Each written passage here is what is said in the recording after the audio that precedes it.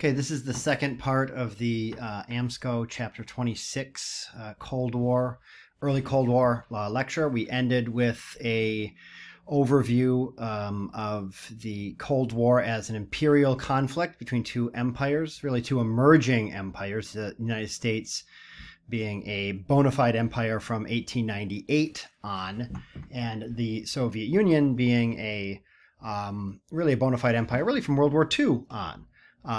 There's a couple failed attempts against Japan that don't work. The pre-revolution, right, for Russia, but it's really the Soviet acquisition of Eastern Europe that kind of propels them into the imperial, into the empire game. Okay, so that's where the lecture ended off. Part one was more of an ideological overview, some of the big picture stuff. And now I want to get into briefly some of the specific policies that defined the early Cold War period. Obviously, you could the beginning of the conflict between the Soviet Union and the United States, you could argue, right, begins at the Elbe River when Russians and Americans meet after they defeat Germany, both invading the Russians obviously from the east, the Americans and other allied forces from the west. That moment of post-war unity was very brief. In Germany is kind of one of the ground zero for a conflict between East and West, as it were. As we learned about at the end of period 7, post-war Germany is divided between the allies, the various allies. In the Yalta Conference in 1945, Stalin lets Roosevelt and Churchill know that he doesn't want this to happen again, and he sees Eastern Europe as a potential buffer zone between Russia and Germany. Where again, this has happened twice, right? World War I and then World War II. So instead of, as the French built the Maginot Line, and it failed miserably, the Soviets want Eastern Europe to be their buffer, their line of defense between them and the Germans, just in case the Germans get, act up again. So that is in direct conflict with what the other allies want. The other allies, of course, want these nations to be free. And they want democratic elections, and they want free markets, right? They want these countries to participate in a capitalist free market economy because they genuinely think that is the best economic system, and also selfishly, it will help their own economies, right? That the post-war world is one, at least from a capitalist perspective, is one of increasing cooperation. And trade and borderlessness, and we really see this beginning as early as Yalta, right? The West wanting one thing and the Soviets wanting another. Obviously, caught in the literal middle here is the actual countries themselves. They also want self-determination. They want democratic elections. That doesn't always mean they're going to vote for someone who is in the mode of England or the United States. A lot of these countries suffered under fascism and have a real fear of anything kind of right-wing, nationalist, etc. So a lot of them also want to be socialist countries, but they want to be independent countries, right? They don't want to be either puppets of the West or puppets of the East, as it were. Turns out they don't get that. So 1945, Roosevelt dies, Truman becomes president. Remember, why is Truman the vice president? Henry Wallace is not on the ticket. They get rid of Henry Wallace because he's too radical. He's even further left than Roosevelt. They think we need a moderate Democrat on the ticket to get Roosevelt elected. It happens, and then Roosevelt dies pretty quickly thereafter. The United Nations is founded, so this is like League of Nations redux. It actually works this time. Again, just like the League of Nations wanted to avoid another World War I and failed, The United Nations wants to avoid another World War II and succeeds, right? They don't get you get a Cold War, but we don't get a hot war, as it were. The United States cuts off aid to USSR. It's a very brief period during early 33 in Roosevelt's administration to when he dies, that there's a kind of détente or a political thawing of relations. That's off. Poland and Bulgaria have pro-Soviet communist governments, and then Yugoslavia and Albania are independent communist governments. So not all satellites are created equal. Some are more puppet-like, right, under the direct control of Stalin and the Soviet Union, and others are independent communist countries that are closely aligned, right, with the Soviet Union, and that is Yugoslavia and Albania. The famous Iron Curtain speech, the Prime Minister Winston Churchill gives it in 1946. This term really sticks, that there is you see here, obviously in the background, a Iron Curtain that divides Eastern Europe from the capitalist West. Pictured here is George Kennan, the political chess master, I suppose. 1947, he writes under the name Mr. X, because he's actually in the administration, right? It would be a kind of big deal if he put his name on the article. He writes an article in Foreign Affairs that argues that the Soviets can be stopped without going to war. The Soviets can be stopped without going to war. And you go, yeah, of course. Well, we see this as obvious because we know the history of the Cold War. But at the time period, really the only model you have for major nations, increasing conflict between major nations, is World War I and World War II. So the idea that somehow you can stop an aggressive and powerful nation, not through direct military means, but by this idea of containing their imperial spread, is a kind of big deal. And again, containment in various forms we'll see as the kind of North Star of at least the United States' approach to the Cold War, whether it's the Truman Doctrine, or later on we'll see with flexible response with John F. Kennedy, or even as late as Reagan and what Reagan is doing with the Soviets.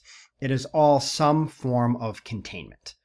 And we'll look at, it is not always non-violent, right? There's a lot of conflict. It's just not direct conflict between the Soviets and the Americans. Truman Doctrine, aid countries that are contending or fighting off communist forces. In particular, this is Greece and Turkey. There is no better environment for encouraging not only communist kind of strongmen to come to power, but genuine, organic, democratic interest in communism than making a country's economy very, very bad. When there are many who are poor, they're going to gravitate towards an ideology that says that poor people should have more rights and more money. When there is dramatic wealth inequality, it's not to say there's not rich people in Greece and Turkey, there are. But when you have that kind of dramatic wealth inequality, again, you have a fertile ground for communism. Truman sees this, and the idea is you aid these countries in fighting off the Soviet advances. The Soviets obviously are interested in Greece and Turkey because they want better access to the Mediterranean. If you think about where the Soviet Union is, they've got ports in the Far East along the Pacific. They have ports in the Baltic region, but they don't have good access to the Mediterranean, so they want to have more influence over countries that are on or near the Mediterranean. Marshall Plan, named for the Secretary of State at the time, economic and material aid to rebuild. Again, same thing, right? We need to kickstart the economies of Europe to keep them in our, i.e. the American sphere of influence, and not have them fall to the Soviets. And also to prevent an economic depression, right? Let's keep American industry going. Let's ship stuff from the United States to Europe. And it's a lot of money. I mean, to think it's billions and billions of dollars that are being sent to Europe.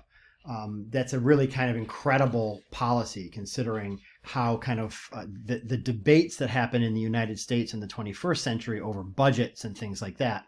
That the United States would give close to $17 billion to other countries, right, to help other countries' economies is kind of incredible. But it gives you a sense of how strong the economy was and a very different time period it was as well. Berlin blockade.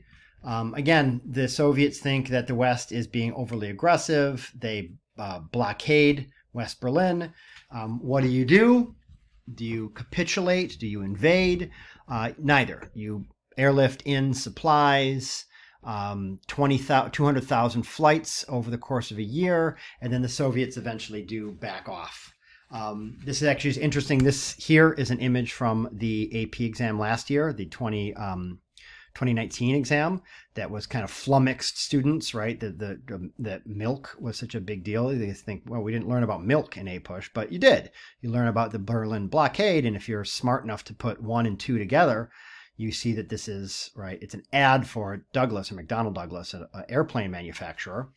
Again, an airplane manufacturer that is located in the Sun Belt, that it exists because of New Deal and wartime policies that help to fund the defense industry. And here they are now in the post-war world, dropping glasses of milk on little children. Okay. 1949 is a big deal in this time period because, one, the USSR detonates their atomic bomb, and then China, right, that the Chinese Revolution, which has been ongoing for a very, very long time, kind of stops. They hit pause during World War II, and then it's back on after. The communists win.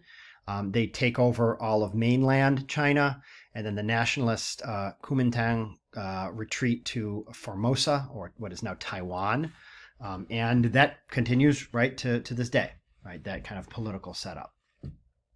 So this again is a wake-up call, right? 1949, we are not, I mean, think about what has happened. World War II has ended in 45, and here we are, we're not even out of the 1940s yet.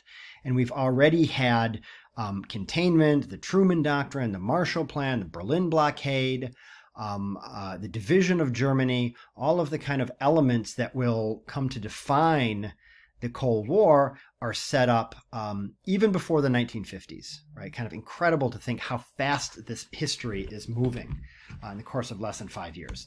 1950, things really heat up. Here you see on the right a GIF of the North Korean and Chinese advances in red, obviously, pushing down the Korean peninsula, beginning in 1950. Wait a second, there's 1950. There they're pushing south, August, September, and then the Allies pushing back north all the way to the Yalu River, and then the Chinese pushing all the way back south again. And you have this back and forth throughout the war. And then the stalemate, in the end, they stop where they began. Okay, so NATO is happening in Europe. The Soviet Union responds with their version of NATO, which is the Warsaw Pact. That happens 5 or 6 years later. On the other side of the Soviet Union, you have Korea, which, much like Germany, is divided between part that is occupied by well, not the West, but pro-Western elements, and then the other part is occupied by pro-communist elements. Both governments are puppet governments. Neither one is a real democracy, even though the North claims they're a democracy. Obviously, that's a farce. The South claims they're a democracy. That's also a farce. Syngman Rhee is a strongman who is propped up by the United States. He's very repressive over South Korean people. And then in the North, Kim Il-sung, grandfather of Kim Jong-un, same family, right, is the puppet of the Soviets and the Chinese. Rhee is not nice. There are various popular uprisings demanding more democracy. That is perceived to be a call for communism, right? That more power to the people. Again, there's this way in which, right, if you call for democracy too loudly, you sound like a communist, and that's exactly what Rhee suggests. There's a lot of instability in the South, and the North, sensing this, it's a good time to invade. They invade, and we get the Korean War. Right, the book goes into it. They eventually, the armistice is signed. The war is never really ends. The two Koreas are still officially at war. They're just like not shooting at each other. It's not a hot war. The DMZ, or demilitarized zone, divides the two Koreas. And obviously South Korea now is, I mean, it's a global, right, superpower. It's come a very long way from 1950. And meanwhile, North Korea is kind of almost gone back in time, you could say, right? Very, very economically isolated and poor. This is the first hot conflict of the Cold War. And it is not the last, right? So in closing here, I will just go over very briefly a longer history of what these conflicts looked like. And keep in mind, when we're looking at this, one, that again, the Cold War is an imperial conflict between two empires, one capitalist, one communist, who both want to expand their economic spheres of influence. And two, and when we look at these conflicts, think about how the Cold War conflicts are rooted in the history of period 7. The emerging empire of the United States, remember Kipling and the White Man's Burden, come now to test your manhood through all the thankless years, cold, edged with dear-bought wisdom, the judgment of your peers. Right, those peers being other European imperial powers. So as we go through this, I'll kind of go over very quickly here. Iran in 1953, Mohammad Mossadegh is elected through a regular, normal election. He is a socialist. He says, why is all of our oil wealth being funneled to the British? I'm going to nationalize the oil industry and keep the wealth here for Iranians. He is overthrown by MI6 and the CIA. And then Reza Shah Pahlavi is installed. He is a strong man. In 1979, he is overthrown, right, by the Iranian Revolution of 1979. So again, long history here. Algeria from 1954 to 62, right? The French are a colony or a colonizer. And Algeria is one of their most precious kind of colonies. It's the closest to France, and they fight like heck to keep it. The Soviets back the Algerian freedom fighters. It makes sense to them. And that is an ongoing conflict between, again, a Western power and the Soviets. Cuba, 1959. Since the Platt Amendment, right? Think back period 7 stuff here, Spanish-American War. The governments of Cuba have been effectively puppet governments of the United States. Fulgencio Batista is overthrown by socialists. And we have the Cuban Revolution. Congo, 1960, democratically elected leader Patrice Lumumba is overthrown.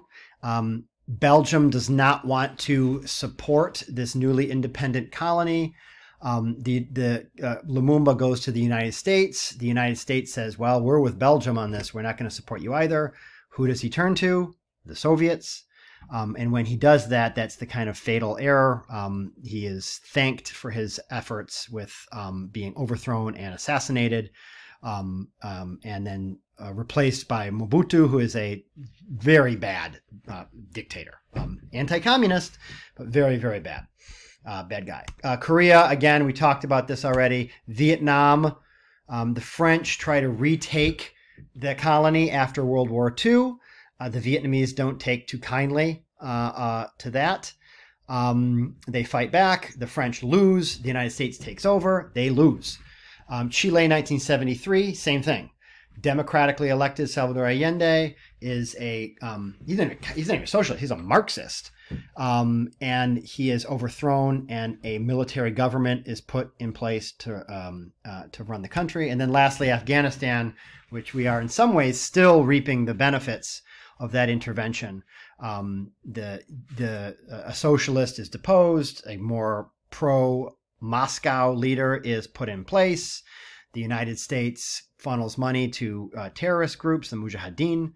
They beat the Soviets. They evolve into the Taliban, and you know, ... to be continued on that one.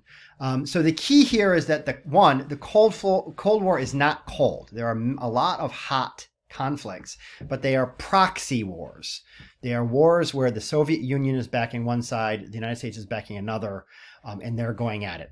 The second thing is that in a time period of anti-communism, even democratically elected leaders like Mossadegh, like Lumumba, like Salvador Allende, are seen as major threats to the United States because, again, containment. So it's not just the Soviet Union pushing further and further out. It's even countries that democratically elect socialist or communist leaders are seen as, again, domino theory. One domino falls and then the rest fall. So this is an overview. That is all of chapter 26. And we will talk about this more in class tomorrow or whenever.